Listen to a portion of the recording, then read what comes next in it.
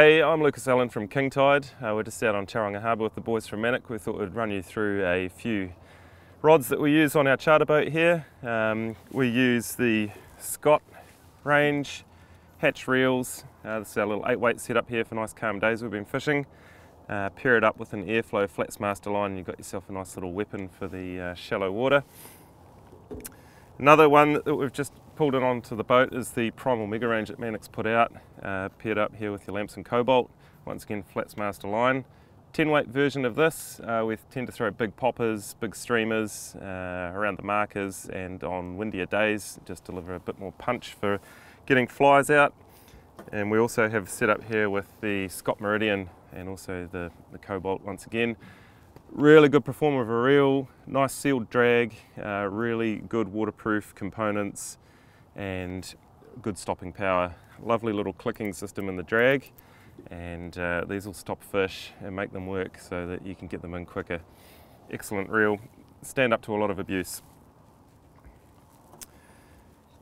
Tippet, we use nice good quality hatch stuff, mostly in the 25-pound range, sometimes dropping down to 16 if we need to. Pair these up with some good knots, some good strong backing connections as well, and you can go out and have a good day on the water.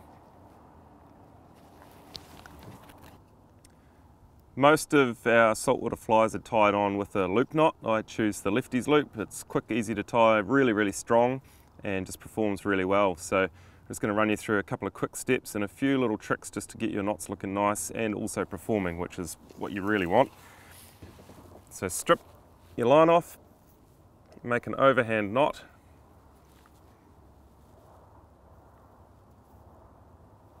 and you want to pull that up relatively close but not tight.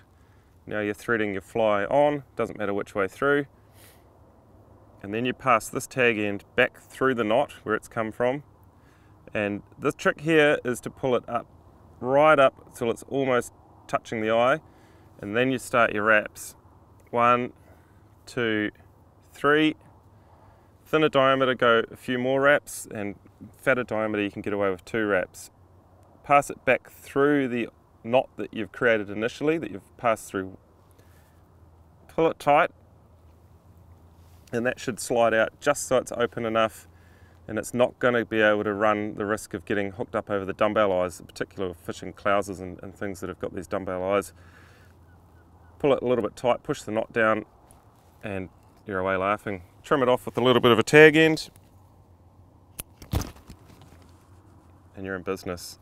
And that just allows just that little bit of extra movement, particularly on these flies. On the pause, they'll dive, and the pick up again, they'll get a nice erratic swimming motion, which hopefully should spark the fish into an eat. We're going to talk about fly selection. It's quite a bit of a minefield once you get into it, but if you want a good starting point, the clouser imitates anything and everything, depending on how you fish it, where you fish it, your depth. Fish will take these readily. Get yourself a couple of these. Chartreuse and white's a good starting point, and natural colours too. Really good fly. This will perform 95% of my work on the boat. Failing that, we move into streamers and bigger flies, more specific. This one is the King Tide rattle piper. Got a little rattle in it, and that'll just give that little bit of an extra edge to stir the fish up. We also have the King Tide rattle pop. That's a nice rowdy little number for throwing around the markers and trying to stir the fish up. Kingfish react really well to a lot of noise and commotion, so these here create quite a lot of hype, and we just have a nice bigger Manic party popper here for making even more noise. Big cupped face on it, and that'll get fish coming up from deep and in for some serious investigations. CNF make a really good range of waterproof fly boxes, something that's quite important when you're fishing on the flats. You don't want salt water getting into your box and ruining your whole stash of flies. I'm quite vigilant about taking one out, and once it's full of salt, I don't put it back in here. Nice good sturdy foam slots, they're not going to part ways on you, and you can store a good selection of flies through here, nice and deep, so even your popper range right through to your smaller flies will be accommodated. Excellent fly box, get one.